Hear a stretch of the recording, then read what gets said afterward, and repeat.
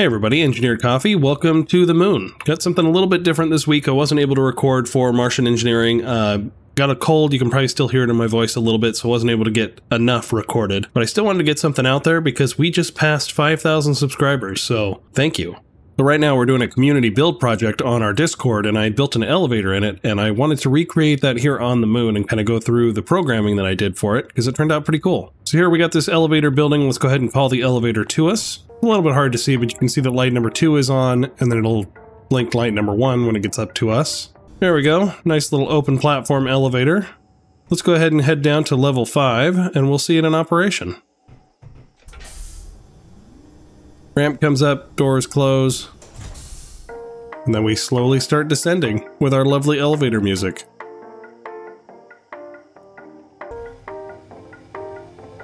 And here we are coming to level 5. Ramp should drop down and the doors will open. There we are. All right, to celebrate 5,000 subs, Keen was kind enough to give me some Steam keys. So I've got 5 for Space Engineers 1 and 1 for Space Engineers 2. So I'll put a Google form in the description below for entry for that. I'm going to try to make it a little bit fair where you guys can enter in for just Space Engineers 2. I'm sure there's a lot of people that watch this that already have Space Engineers, but I'll try to make it as fair as possible and chosen at random. All the details and stuff will be in that Google form. Otherwise, let's go ahead and get started on how we built this elevator.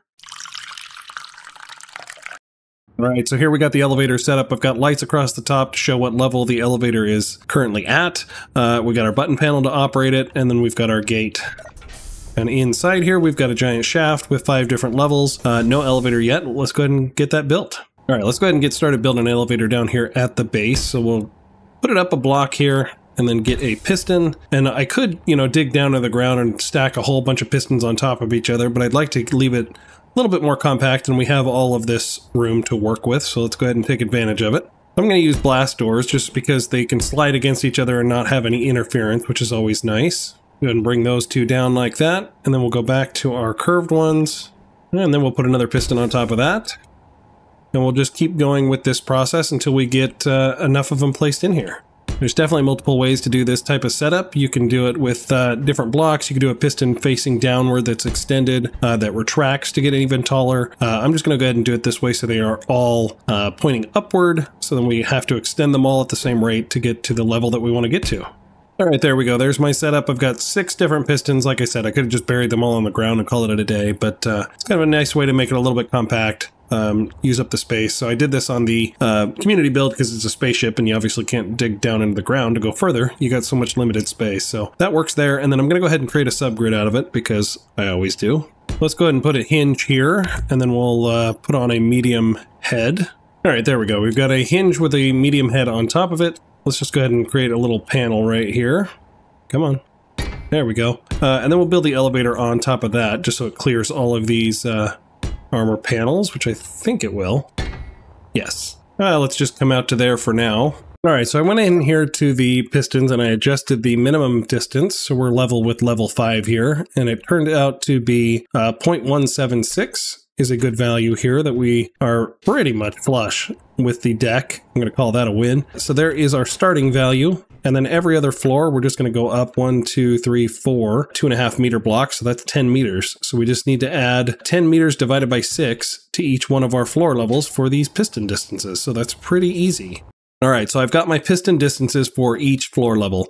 Basically just figured out the bottom level here, kind of through trial and error. There is an offset with pistons. For those that didn't know, these aren't exactly too tall. If I put it on here and here, you can see there's a little bit of a gap. That if I put this block on there, there's just an ever so slight gap. It's a little hard to see with the full block there because of the edges, but let's go ahead and use a interior block. There we go. Now you can really see the gap in there. That distance is actually 0.16. And so I have a 0.16 plus or times 6 because I have 6 pistons of stack tolerance that built up that I needed to account for. So you can do the math precisely, but then it gets kind of close. And then I went ahead and adjusted it. Anyway, after that is done, we've got our 0.176. I just need to add 10 meters to it because we're going to go up 1, 2, 3, 4 blocks. These are 2.5 meters tall. So that's 10 meters total. I have 6 pistons. So 10 divided by 6 is 1.66 repeating. So I just need to add that to each level as we go up. So each one of these numbers is just 1.66 more than the next one. So pretty easy. I just went ahead and recorded the values here so we have them when we do the programming later. All right, let's go ahead and build a little bit more on this elevator. All right, I'm just going to go ahead and put a little railing on our elevator here before Lunar OSHA shows up. All right, and since we got this sci-fi theme going on, let's go ahead and continue it with some neon lights. Let's grab that orange color. All right, there we go. I like it. Let's go ahead and get some hinges on here now. I want to create a ramp.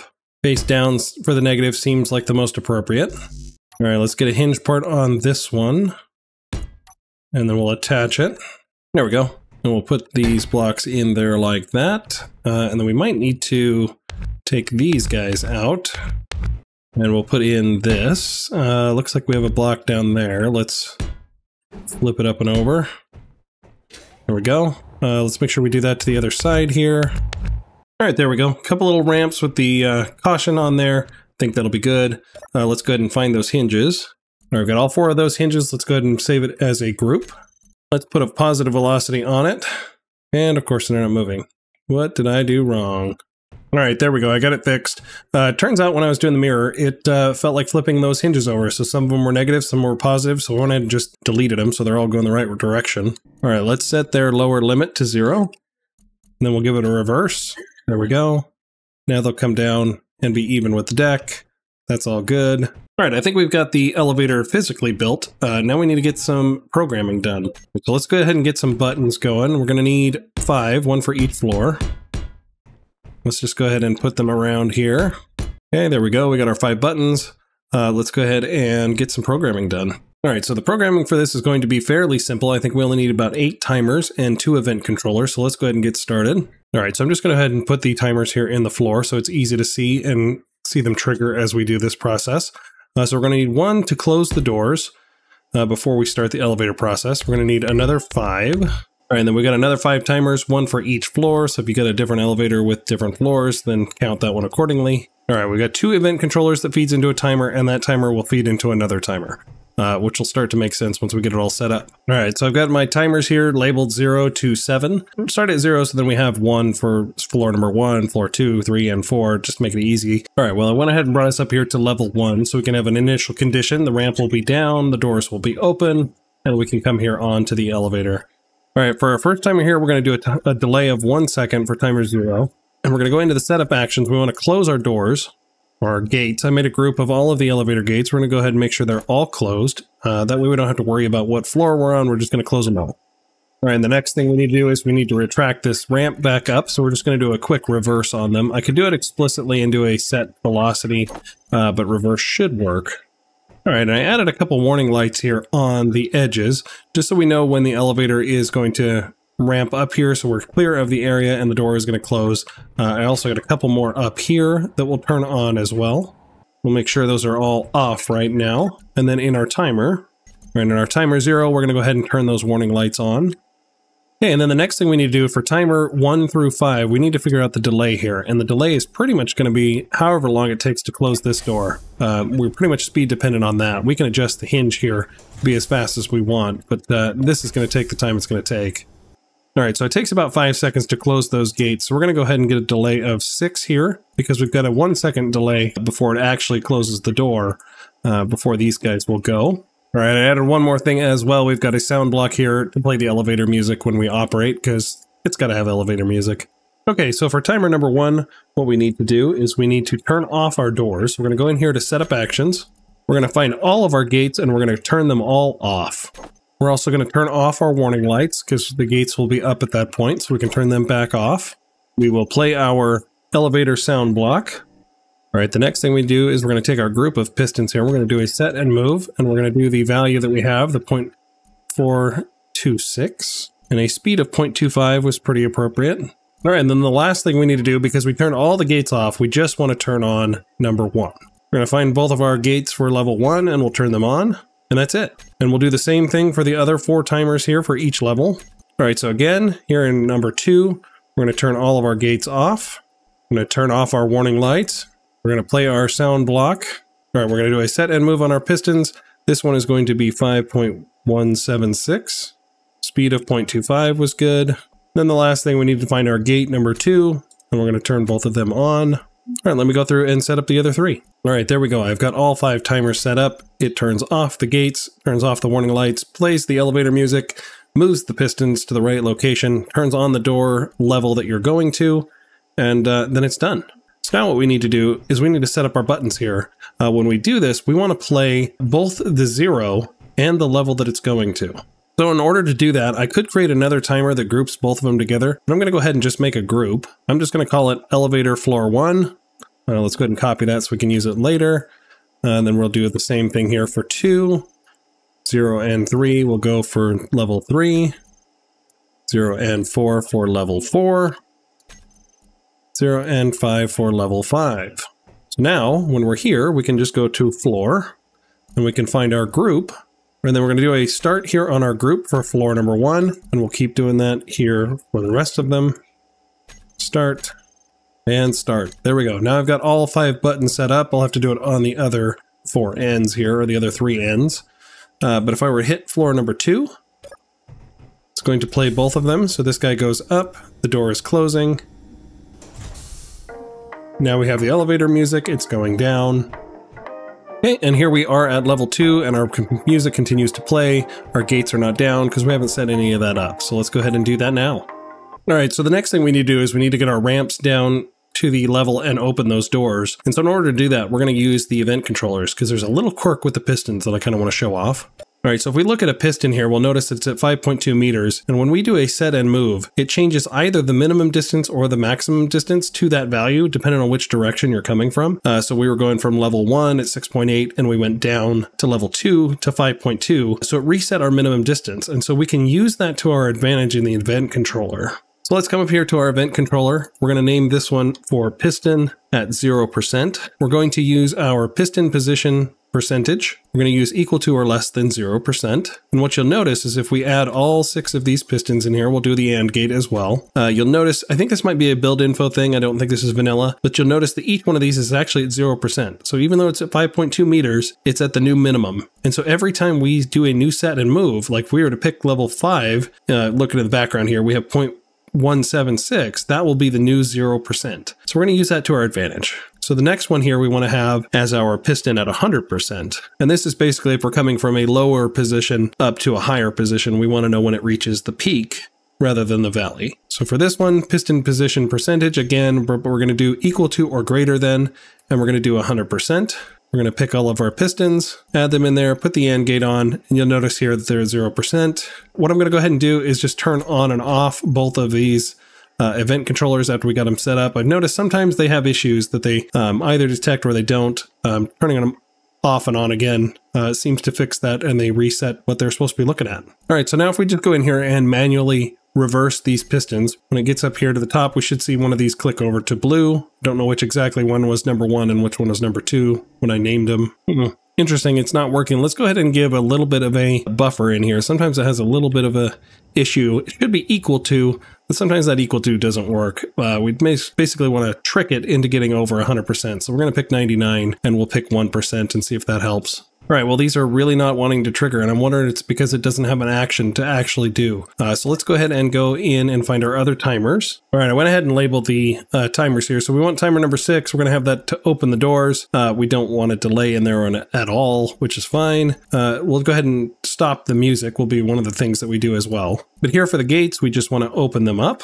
We want to find our ramp, and we want to reverse those as well. We're going to go ahead and turn on our warning lights again. We're going to go ahead and stop our elevator music.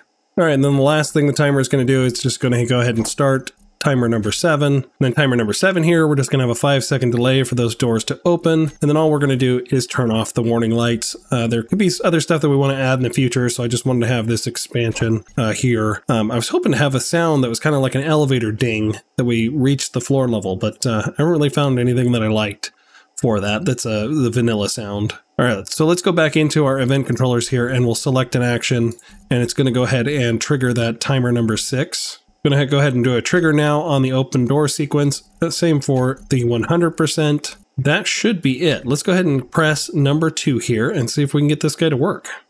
Okay, there we go. That worked, but it did not reverse our hinges. All right, I think I've got it figured out what the issue was. It was the shear inertial tensors on that first piston. So I've got it taken off and I bumped up the kilonewton. So let's go ahead and give this another test here. Let's go to floor 3 this time. Ramp is coming up. Doors are closing. Now we got our elevator music and we'll travel on down. There we go. We hit level 3. The sensor detected it. Our timers went on. Ramp goes down. Doors open. Again, I don't have anything on level 3. All right, now we want to get a way to indicate what level the elevator is on. So we've got these indicator lights up here. We can put them wherever we want. I just went ahead and put up here as an example. So we're going to go ahead and use sensors for that. Make it nice and easy. All right, well, of course I can't place it there because the elevator is in the way, but we'll go ahead and get the other ones going. All right, so the sensors, this up sensor is actually this way. There's a little white arrow there on the top. Same with these guys. It's a little bit harder to see, but there is up arrows right there to show what is the up direction. Let's just go ahead and place these. Let's make them gray so they kind of blend in. Let's go ahead and bring the elevator down to floor number 2 so we can get this guy placed. There we go. All right, let's go ahead and grab all of them. All right, here in info, I have show sensor field range. We'll go back to our control panel and we'll show them on the HUD. Let's just go ahead and bring in all of these sides for now. The front, we'll work on the extension. We want to go ahead and turn off the audible. We're not wanting to detect player. We want to do subgrids. Let's do a front extension of 2 because that looks like it's still going to trigger the floor. And now we just want to bring up our top and bottom heights so it actually gets triggered. And we want it to kind of extend a little bit up and down anyway, so that it still leaves the light on as the elevator is traveling. So let's try an extension of 2 on the top and the bottom. All right, and then for our set of actions, I'm only going to do the one set of lights, but we could have a group. We're going to just do our indicator lights for sensor number 1. We're going to do our indicator number 1. We're just going to turn it on and off when we're in range and do that for all the sensors. All right, let's go ahead and give that a little test here. Let's go up to level 1. We can get rid of this screen. We already have all the values set. Let's get him out of our way. I just noticed these are missing. Should have little corners that go in set like this. All right, now that we're up here at level 1, there we go. Light number 1 is lit up. Now let's go ahead and just press the button and go to level 3. We'll stand outside here and see how it looks. Again, it should stay in range as it's traveling.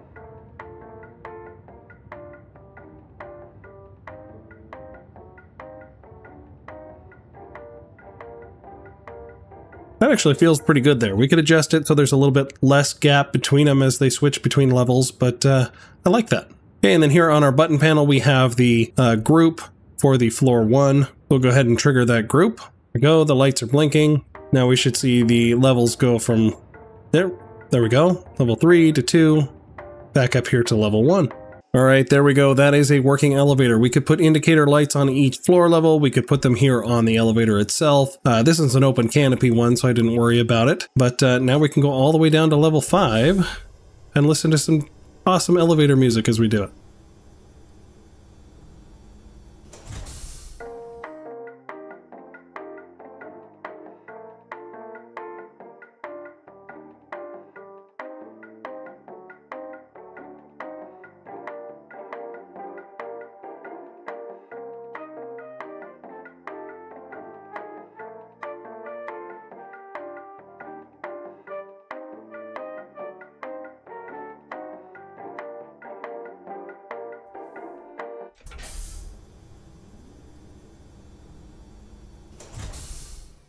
All right, I just wanted to thank everybody again for their support. Make sure you're into the giveaway down below. Otherwise, we will see you back on Mars.